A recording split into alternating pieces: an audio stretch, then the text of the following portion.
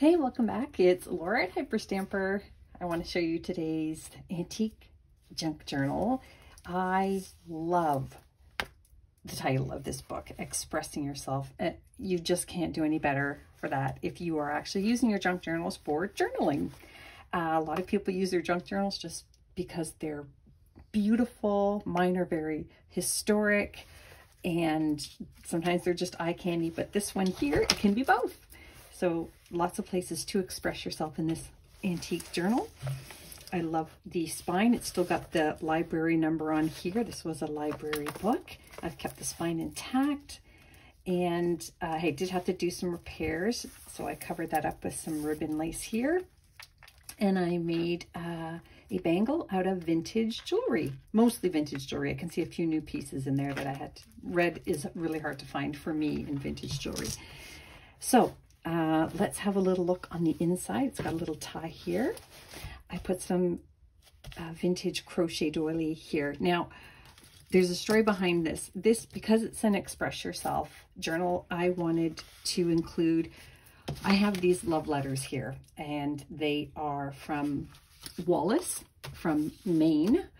And Wallace was courting Maud Wilson for a few years.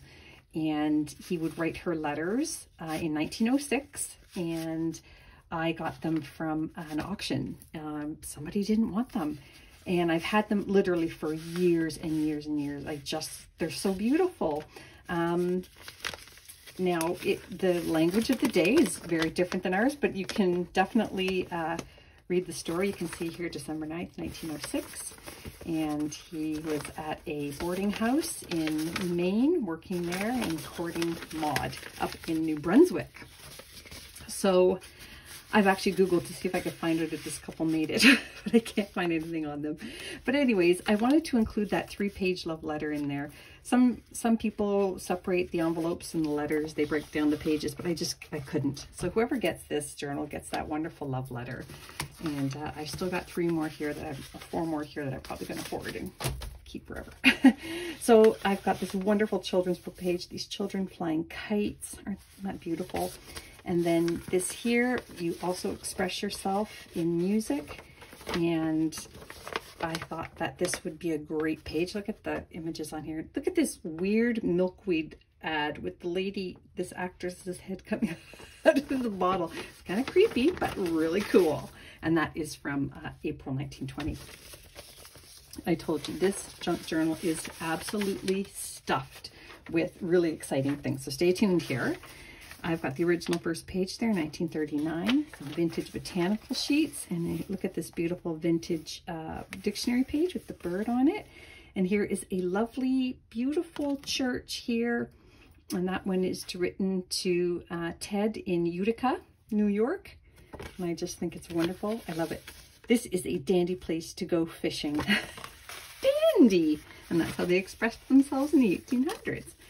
Look at this beautiful blue jay picture here, bird babies, and then I put some antique paper on the back so you can journal on it. Some more fun vintage dictionary pages there. A brownie recipe here from a vintage recipe book. Some fun clusters. This is a plate of the Truckee Carson Storage Dam in Nevada. Isn't that beautiful? Full plate image there. It is really stunning. That is very old, early 1900s. More dessert recipes there. Vintage dictionary page up here. I love that as a hand stamped. Nina had stamped her name on almost every page of this book, so quite a few of those. And here's one of these awesome Arborite countertop samples. And this one is coral and a truce. So look at the lines on there. Just a fun thing to have. And that's from the original Arborite company in the 1940s. There's one of the original community chest cards from Monopoly, 1930s, and along with some money that came from that same game. There, we tucked them in there. And this is from a 1920s Things to Make and Do book. And I just added this photograph from the 1920s because she is really expressing herself. She is having fun. And you don't see that very often in photographs from the early 1900s because they had to stand very, very still for their photographs or else they would go blurry.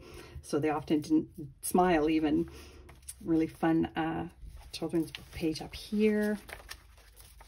some of that beautiful Polish embroidery here. This is a lovely plate.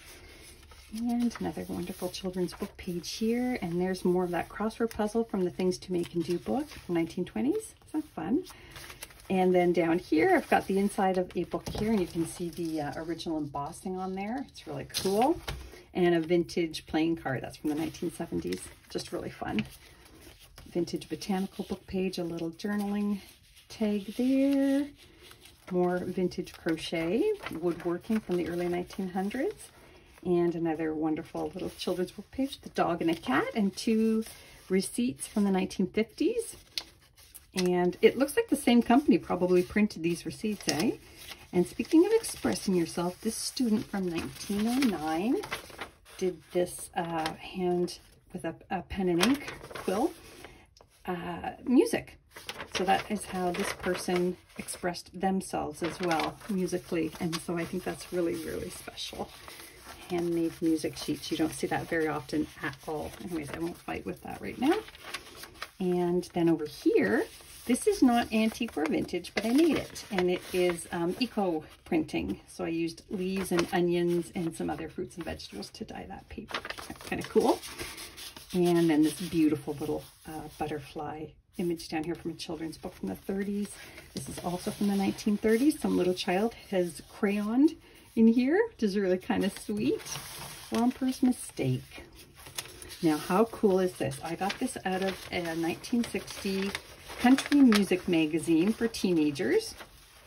But look at this wonderful ad here for Whirl Skirt. I guess maybe they would have worn those to country dances. I just love it so much. And then on the other side, there's just these wonderful ads and the fan club mail there. And that's all tucked into a 1920s children's book page pocket. Wonderful 1940s Encyclopedia of Housekeeping, how to clean our houses properly and look good while doing it. Just a nice little page top there from 1937, 1920s. And then in this pocket, that's from a fairy book from the 70s. And then this is a page from this book on letter writing. So that's another way you can express yourself. Letter writing. And then this here, talking about expressing yourself. When a woman says, "Come hither," without words. It is hilarious. I'm going to let the owner of this journal read about how funny this is. An advertisement from 1920. It is pretty funny. Oh my goodness. Okay, a little more woodworking. And then this here is from the 1800s. And it is called Nell's Letter. So again, more ways to express yourself there. And I just put some paper on the back, antique paper, that you could journal on there as well. And this is from a very early 1900s music book. It's got the purple ink, which was not popular. So really kind of cool. And then this is from 1899. And look at this, a critical moment for the angler, this girl fishing. And I just love it. I love that she's barefoot and she's got her fishing pouch. It's just wonderful. And then here I have this wonderful Glasgow plate. Isn't that fun? Early 1900s again. A really cute little children's book page bottom here. Just some more antique crochet there. And I just made a little journaling envelope here to read a book. And in 1955, road map. And this one is Dallas on this side. And 1930s ledger for the Beacon Lodge attendants. Oh, and then in here, oh my gosh, it just never ends. Other lands than ours. And you can journal on the back of that one as well. And I think that, oh, look at this beautiful, the early 1900s Texas here.